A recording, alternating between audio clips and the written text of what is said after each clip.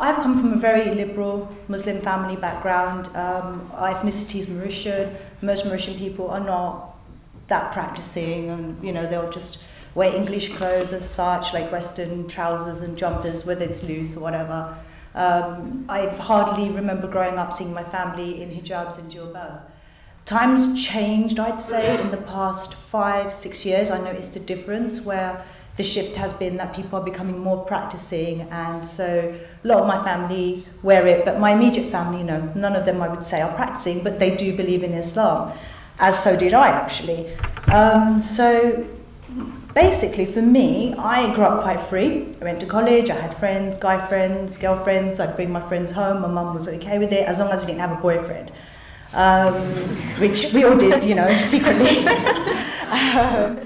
And then, like, you know, I have a boyfriend. Okay, sorry. Yeah, and then, like, I got married, and I converted my husband to Islam. That's how strong my faith was. Even though I didn't pray 5 times a day, I didn't cover, but I had that faith. Islam is the right religion. I would like one speaker said before, to think about Islam not even being right didn't even enter into my head. As far as I was concerned, whether I followed it or not, as long as I believed it in my heart, it's the right religion. And so my boyfriend at the time was like, I don't understand how you're so like, you know, how can you believe it's right? And I'm like, I just know it is. You know, everything I've read, it's like, you know, it answers all your questions. And he was a Catholic, he used to go to church and be part of the choir.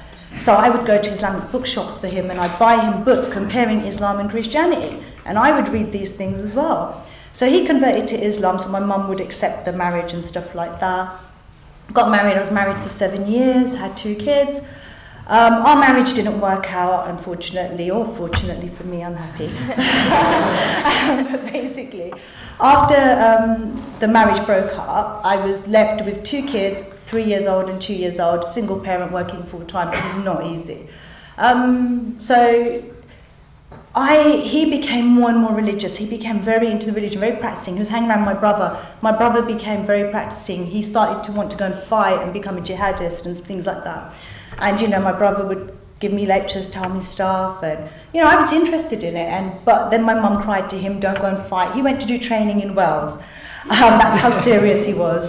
And basically, my mum cried, don't go and fight. We said don't. Then he met his now wife, who was a niqabi, and he married her, and so he calmed down a bit, and they're full on practicing. So basically, they're the only ones in our family who are practicing. But, you know, it made me think that, oh, I need to become a better Muslim. I've got 2 kids. I'm accountable for their sins. And when they're going to get to 9 years old, they're going to be accountable for their sins. And I felt really guilty about that. So I tried to become practicing. I didn't cover. That was one thing that I was really struggling with. I thought, okay, I'm going to dress modestly. I won't show my arms. I won't wear tights and what I'm wearing now. You know, so I would dress modestly. And where I worked, there was quite a few Muslim people there. In particular, there was a Muslim brother at the time. And me and him would talk a lot about religion, and he knew his stuff a lot. And I started to pray at work. I would pray 5 times a day, even if I was at work. Don't care, I'm going to pray on time. I fasted every day. I would cry on my prayer mat. God, show me the right way. Make sure that my deen is strong. Blah, blah, blah, all that kind of stuff. And then the covering thing, I just couldn't get it. I couldn't understand why I had to cover my hair. That was the thing that really made me struggle. The other thing is, I started dancing when I sort of got my divorce, so about 30, I am quite old. At 30 I started to dance. I went professional Bollywood dancing, I loved it. Got the kids into it. And obviously dancing, music doesn't bide well with Islam, so that was another one of my struggles. But I persevered on. I put the kids in madrasa on a Saturday, and I would be the only parent turning up without my head covered. The lady would, you know, I wouldn't get out the car, so I'd be like, go kids, go. So they run out with their little jilbabs on, and the lady, she was a niqabi, and I could see her eyes just piercing at me, and I was like, okay. And so they would come back in the car after their madrasa lesson, and, you know, we'd start driving off, and then they'd be like telling me things like, don't put the radio on, mum. Why? Oh, because, you know, it's like, we're going to go to hell, we're going to get burnt, you can't put it on, I'm scared. And I saw genuine fear in them. So that started to really make me question stuff. And then they'd ask me things and I couldn't answer it. Mum, why shouldn't we dance? Why can't we listen to music? Why this, why that? And you know what? The beauty of children is they question without fear. They just ask. I wasn't brought up to ask. I was brought to follow. And in my generation, we didn't have social media and all this stuff, okay? So you just knew what you knew. And I had the whole Bukhari set, I kid you not. And I read it all. I'm not learned, I wouldn't say I'm like learned and I know everything, but what I read was enough for me. I couldn't answer my kids' questions. It didn't sit well with me. The punishments, the things like that. And the more I looked into it, the more I realized there's so many contradictions. I'd only seen the good parts. I'd seen the parts of Allah's merciful, this, that, the other, and then I saw the other parts about, you know, if you do this, you'll get burnt in hell and he'll pour boiling water on you. And would I do that to my child, irrelevant of what crime they commit? I couldn't do it. So it started to make me question God. But I felt really awful for questioning. At the time, I had a very good friend who happens to be in this audience, and I started to be a bit brave to ask him, you know, I can't cover, I don't know what to do, this, that, the other. And then it came to light that he had the same views as me, which he'd never really discussed as such. And then I started to feel a bit normal. Then he introduced me to sort of like an ex-Muslim community. And then I really accepted the fact that, yeah, you know what, I definitely don't believe in this. I feel quite normal about it. And one of the challenges I've faced is how do I now teach my kids?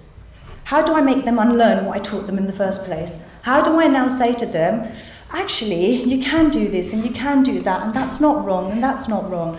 And that's been quite difficult. And one of my fears was, what if I leave Islam and I don't bring my children up as Muslim, and then they grow up to be teenagers and they're like rebellious and they go into drugs and alcohol and this, because religion will stop that, because obviously Islam says no alcohol, cover, don't talk to boys. What if they get, I was really scared of that.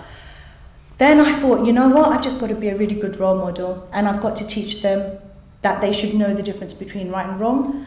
They should understand that we have this as instincts, as human, we know, okay, we know, it doesn't matter what anyone says. So when I left religion, one thing I've done with my kids is I've taught them to question and think freely, okay? Their dad's full on practicing. They see their dad every other weekend.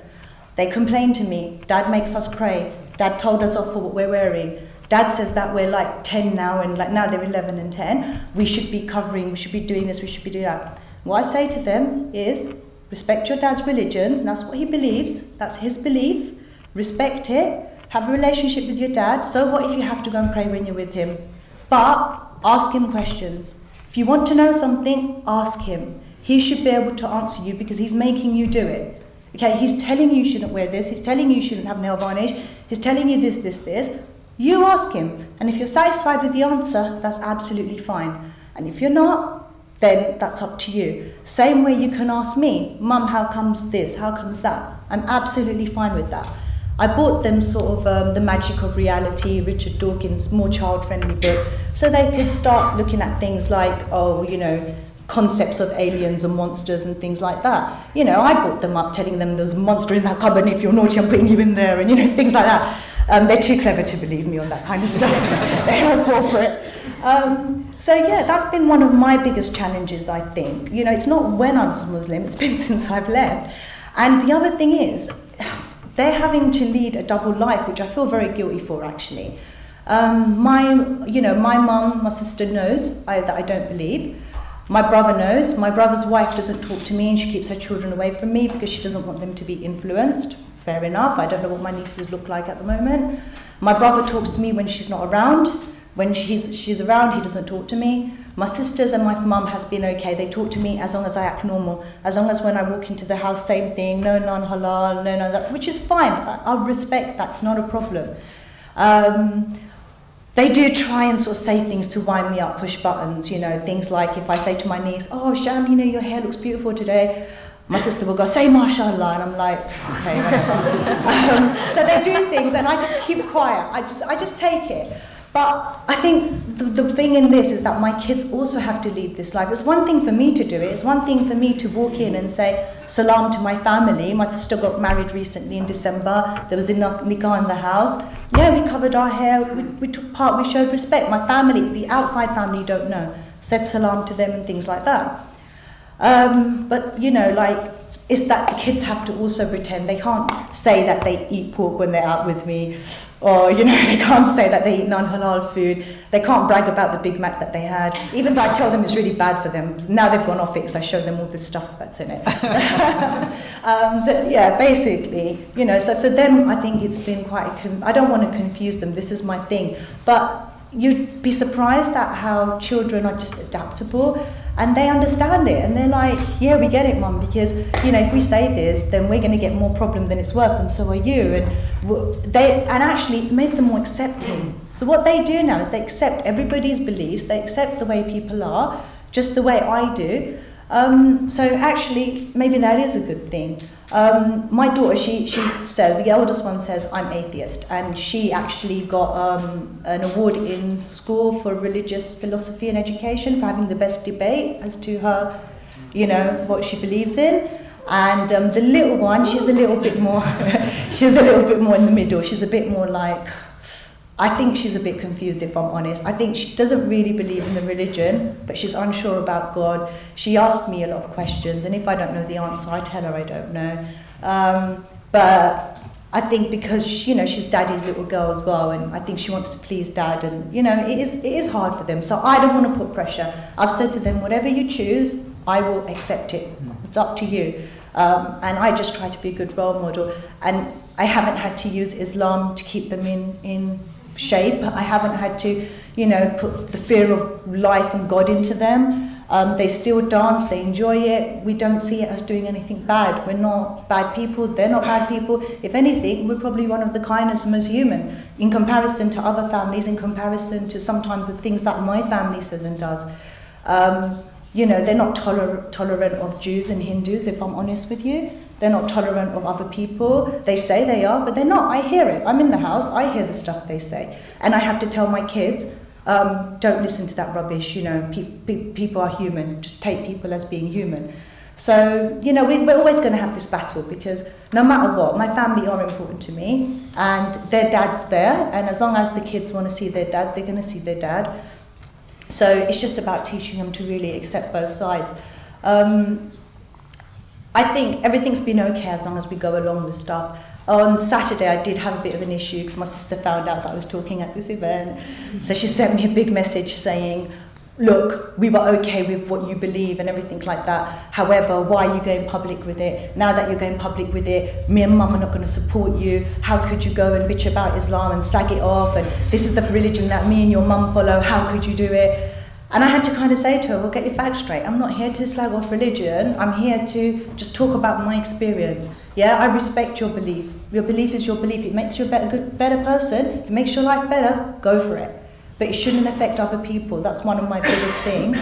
And, you know, just get facts straight. Don't think the minute somebody is doing something, it's an attack on Islam. It is not. It's just people sharing their experience. We're allowed to talk too. We do have a voice as well. And I want my kids to have a voice, and it's really hard for them, you know? So hopefully this will be the beginning of kind of just being a bit more open about it and allowing my girls to also not feel like they have to hide what they believe in.